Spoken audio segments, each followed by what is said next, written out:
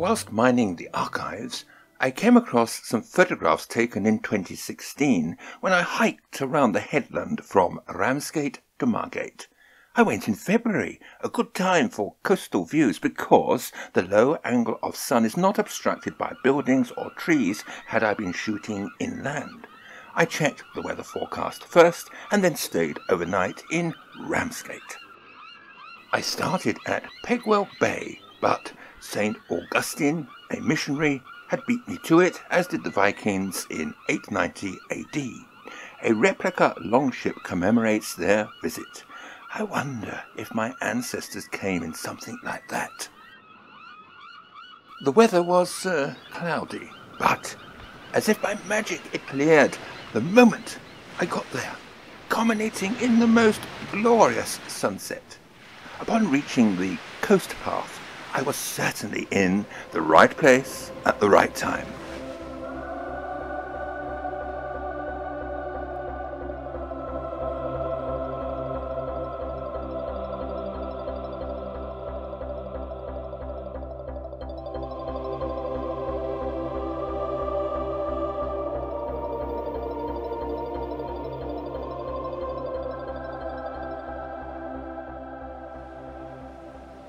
I travelled light with the Olympus OMD EM1 Mark I plus the 12-50 zoom.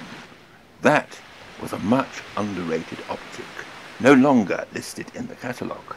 Nevertheless, being a zoom, it wasn't really the best optic for shooting into the light, particularly with the sun in view.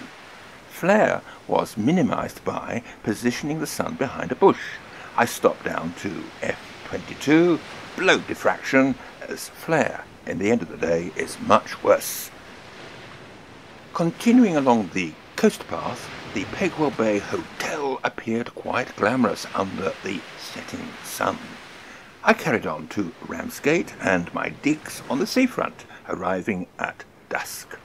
I was able to test the image stabilizer in the EM1 Mark I, which for this shot is an 1/8 of a second at 200 ISO, but underexposing by a whole stop. And, well, so to bed. It was fascinating to compare the light at dusk with the dawn. At first, there was a bit of pesky cloud, but it added a touch of atmosphere before breaking up completely. Although the headland is heavily populated, there was plenty of space on the beach, and being February and quite warm, there were not many people about. Sedate Broadstairs soon beckoned. It has strong associations with Charles Dickens, where at Bleak House he wrote David Copperfield. Again, not too many people, but plenty of foreground interest or depth. Now, I first switched to aperture priority. Chose aperture f11 and a wide angle lens, assisted of course by the Micro Four Thirds technology, increasing essential depth of field even further for hand holding.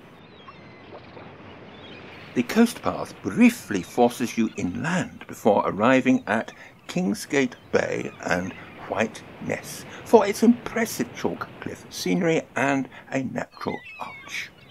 After the broad expanse of Botany Bay, Margate appears on the far horizon, timed of course with another sunset.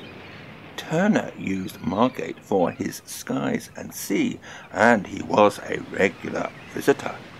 A contemporary art gallery opened in 2011 and commemorates his many stays. I only had time for a quick cuppa before taking advantage of the rapidly changing light.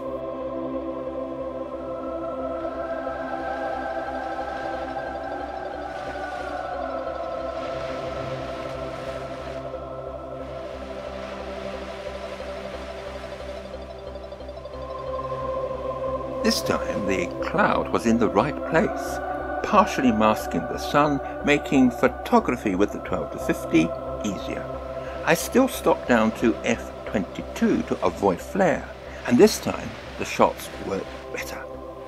After witnessing the sunset, I grabbed a sandwich and headed back home on the train.